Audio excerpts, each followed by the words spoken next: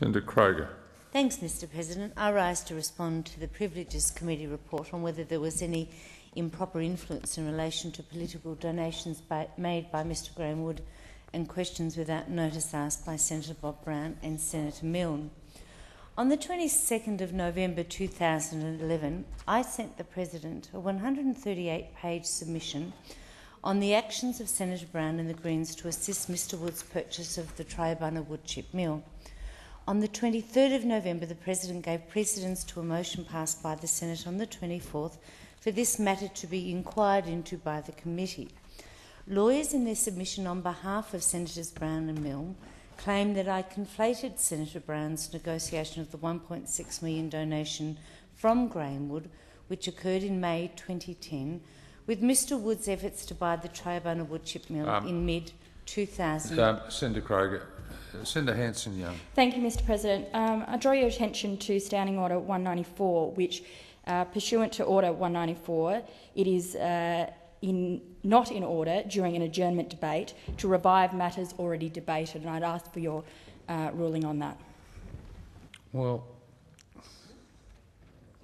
Senator McDonald. Well, on the point of order, Mr President, what Senator Kroger might be going to say, and we're not clear about that yet because we haven't heard much, but is clearly quite different to what Senator Hanson-Young has said. Appreciate Senator Hanson-Young and the Green coterie down there, who we note are obviously planning a leadership clue, and good luck to you. But, Mr Deputy President, I don't think there's anything in the point of order, and indeed Senator Kroger is quite within her rights to talk about the general issue of the subject of her speech. There is no point of order. Senator Kroger is entitled to address the issue. Senator Kroger. And if I may, Mr President, just by matter of clarification, I am speaking, making some observations on the report that was brought down by the Privileges Committee. Mr Wood's efforts to buy the Triabunna wood chip mill in mid-2011, something which could not possibly have been foreseeable at the time of his donation. This is absolutely false. My submission clearly stated that the $1.6 million donation was negotiated in May 2010 and that this funded the Greens' ad campaign at the 2010 election. I did not submit that this negotiation was some incredibly prescient bribe, but rather an arrangement which led Senator Brown to advance Mr Wood's commercial interests when the Triabunna purchase arose. In terms of Privilege Resolution 6.3, it was an arrangement which had the effect of controlling Senator Brown's independence. In short, it was a significant, personally negotiated donation, indeed the biggest ever in Australia's history. And by his own words, Senator Brown said Senator he would Hanson-Young, point of order. Thank you, Senator Mr President. Kroger. I would draw your attention to Standing Order 205, pursuing a quarrel between senators in this place. No, there's no point of order. Senator Kroger, continue. By his own words, Senator Brown said he would be, and I quote, forever grateful. I know Senator Rhiannon agrees with this. Mr Wood said he had made a good investment, and they are his words.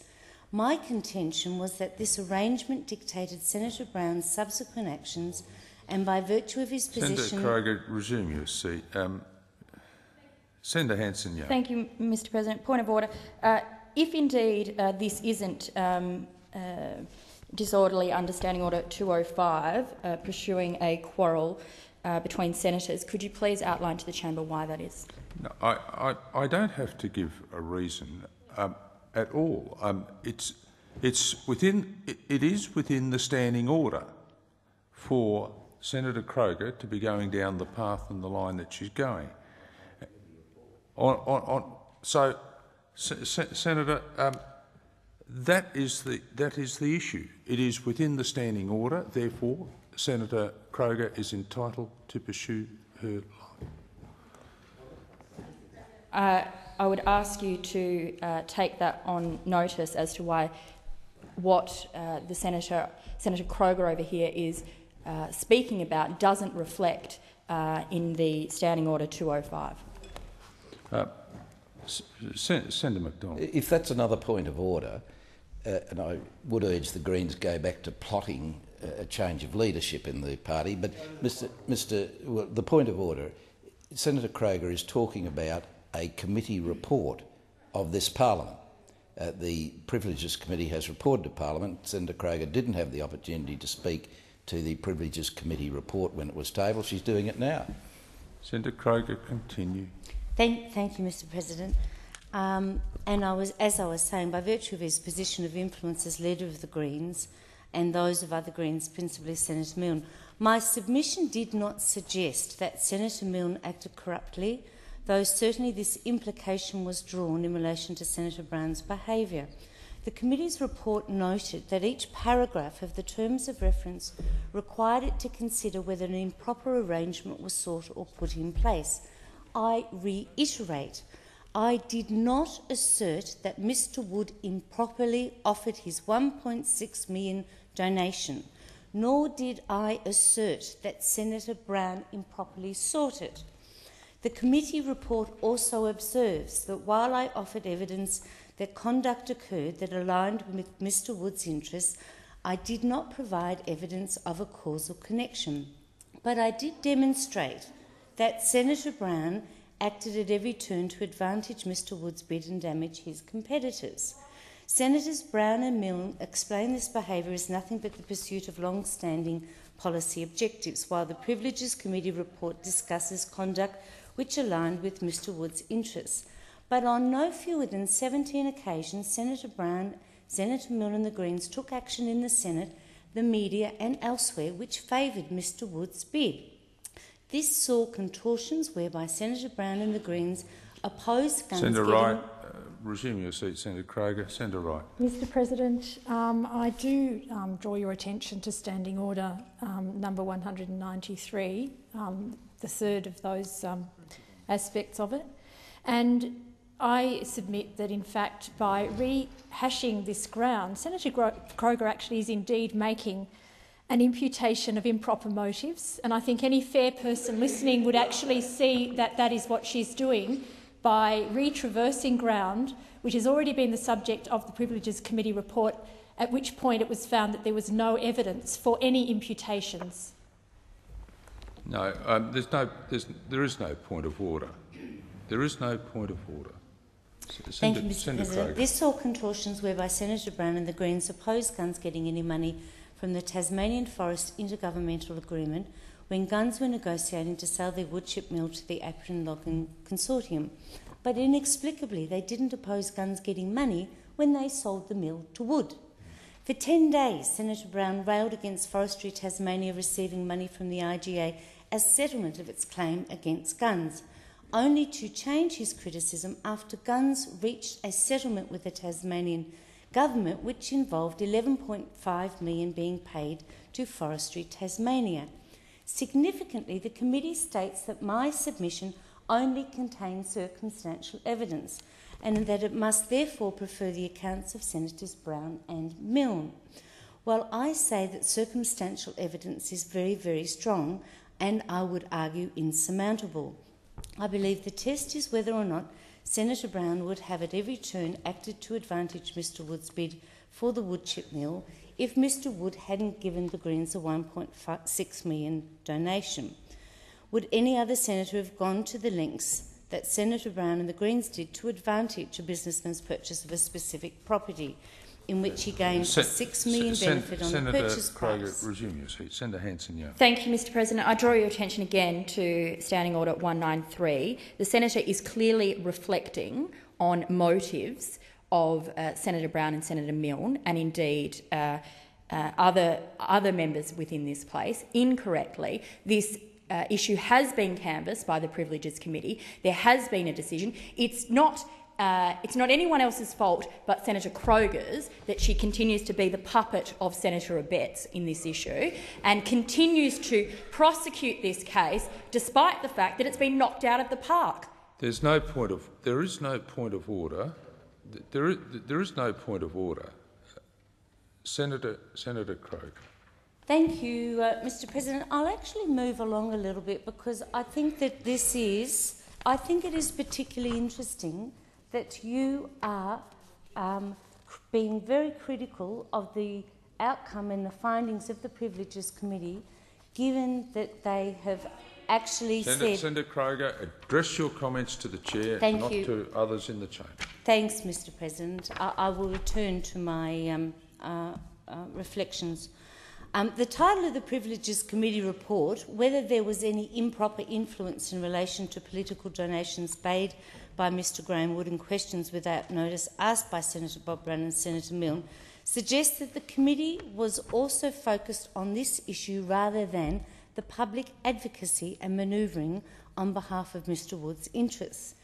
Given so many of Senator Brown and Senator Milne's actions on behalf of Mr Wood's purchase happened outside the Parliament, perhaps we may have to wait for Senator Brown's Parliamentary Integrity Commissioner, a part of the Labor Greens agreement, which seems to have slipped his mind, in order to examine these events more fully. Very true. While on this point, though, the submission on behalf of Senators Brown and Milne states that there is no basis for the allegation that the sale to Tribunal Investments was conditional on any compensation being paid to Senator governments. Wright, Senator Kroger, resume your seat. Senator Wright. Mr President, with respect, I would be hard-pressed to think what would be an imputation of motive under point of order. The point of order is in relation to Standing Order 193, and what I'm saying is that if there has not been an imputation of motive in what Senator Kroger is saying, it would be hard to imagine what would actually constitute an imputation of motive. It's clearly going to be on the record, it's going to be on the Hansard record what's been said, and my submission is that it is indeed an imputation of motive, over and over again. Basically accusing of improper motives inside and outside the Parliament. So I just want to make that very clear and have that on the record. There's no point of order. I've just ruled... Another point of order. Another point of order, Mr President. These are vexatious points of order which you've already commented upon in this Parliament. We have 4 people in the Greens political party plotting a leadership challenge, but each one of them has got up and raised... No, order, Senator Hanson-Young. The point I'm making... That is debating the issue. It's common. I'm not debating the issue, Mr President. What I'm saying is you've continuously ruled in the last 5 minutes that there is no point of order. In spite of your rulings and in challenge of your rulings, the Greens continue to raise frivolous points of order which you've already ruled upon. I ask you to warn them, and if they can't abide by your rulings, I ask you to remove them from the chamber. Senator, there is no point of order. Senator Hanson-Young. Mr President, I would also now like you to reflect on the comments made by Senator McDonald, reflecting on motives of both myself and others in this chamber. It seems that in itself is in breach of 193. There's no point of order. There's no point...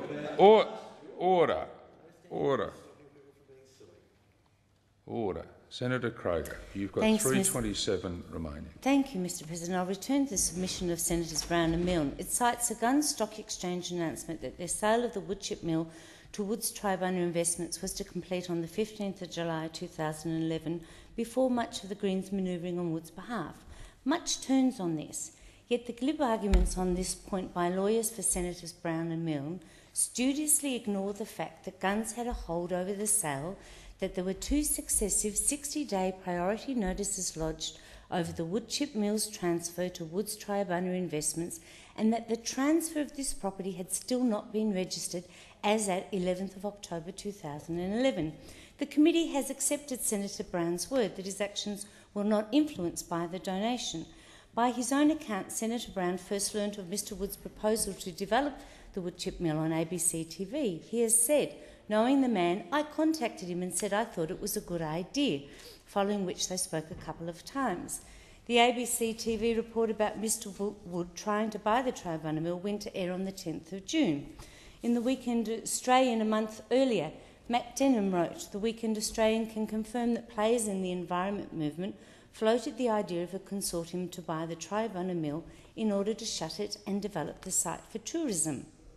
The idea to form a consortium to buy the Tribunal mill and develop the site for tourism was around in the Tasmanian environment movement at least a month before Senator Brown claims he heard Senator about Hanson it. Young.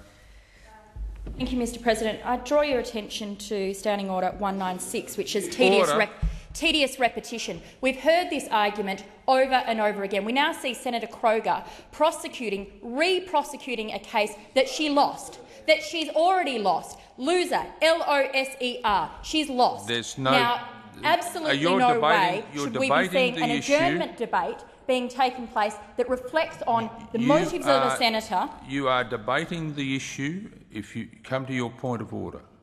My point of order, Mr President, is that Standing Order, I would ask you to reflect on Standing Order 196, which is tedious repetition. There's no point of order. There's no order. There's no point of order. Senator Kroger has 1 minute 51 remaining. Thanks, Mr President, and I will refrain from speaking in the same manner and being abusive like those on the cross benches over there. If I may continue, though, this is difficult to believe given Senator Brown's intimate involvement in the Tasmanian environment movement and his bevy of staff who should have drawn the media speculation to his attention. Interestingly, Senator Brown said he learnt of Mr Wood's global mail venture when he read of it in the paper. May I say another coincidence? So we have Mr Graham Wood bankrolling the Global Mail. Senator Brown makes a submission to the media inquiry advocating tax deductibility for not-for-profit ventures.